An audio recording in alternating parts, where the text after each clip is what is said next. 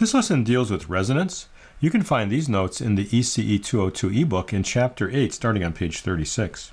In our last video, we looked at an RLC circuit and plotted its magnitude and angle of various voltages and currents versus frequency.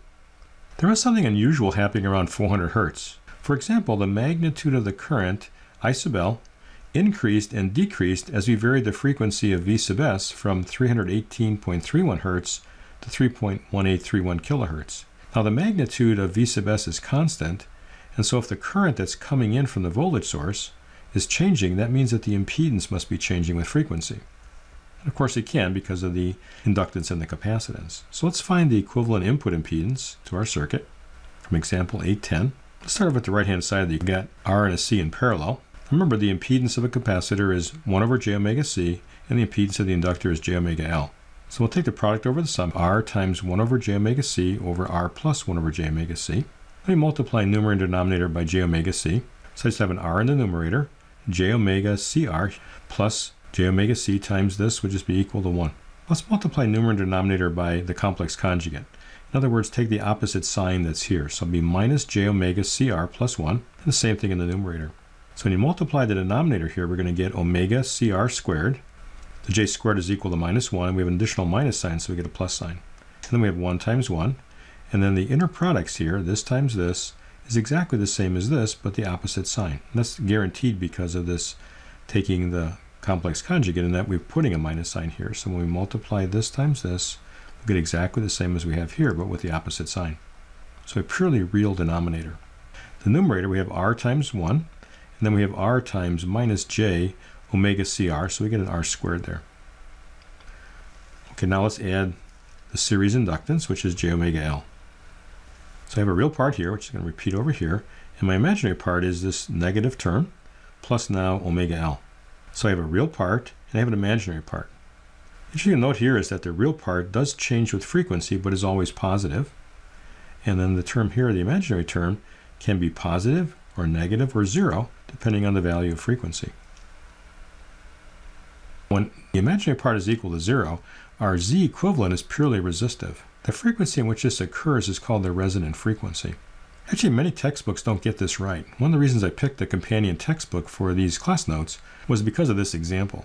Many textbooks pick the resonant frequency where you get a peak in the response. That can happen, but it doesn't always happen. In fact, in this example, it doesn't. And that's, again, one of the reasons why I like this textbook, because they really understand the meaning of resonant frequency. This will become very important when we do wireless circuits in ECE404. Let's take that imaginary part and let's set it equal to 0. Now this occurs at usually only one frequency, so we'll call that equal to omega naught. I'm going to plug in omega equals omega naught into that term for the imaginary part. So here's where omega was, and here's was omega, and here's omega. Now we're going to replace that by omega naught. So let's find the frequency where this imaginary term vanishes. Put this on the other side of the equation so it's positive. The omega naughts cancel here. And then I can bring this on this side of the equation and bring the L over here. So I'm left with R squared C divided by L, and then 1 plus the quantity omega naught RC squared. Put the 1 on the other side of the equation.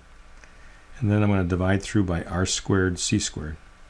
I get some cancellation here. This term cancels with this, and I cancel with one of the powers of C. And so I'm left with 1 over LC, and then minus 1 over the quantity RC squared.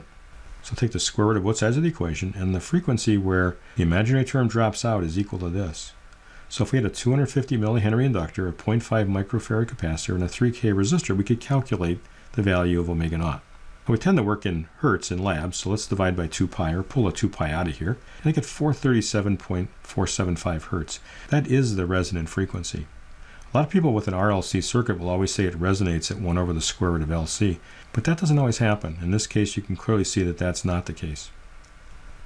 At or near resonance, currents will be entering the circuit that are nearly its maximum value, and that'll produce maximum voltage magnitudes in our circuit. Another interesting point to note is we had a 100-volt cosine function as our input. That was the magnitude of our phasor, but we're producing voltages that were as large as 427.213 volts. And this occurred at a frequency of 444.478. That's just shown below here. And this is one of the interesting things about resonant. You can produce voltages greater than the magnitude of what you're putting in. When you look at the power in and the power out, we're not getting anything for free here. We can step the voltage up, but what will happen is the current will go down. So when we calculate the power absorbed by our network, it'll equal the power generated at every instant in time, whether we're in the frequency domain or in the time domain. This type of a curve is also called a bandpass curve, where we have a band of frequencies that pass through our circuit and a band of frequencies that basically don't. We'll talk some more about this in Chapter 12. And these are some of the concepts of resonance.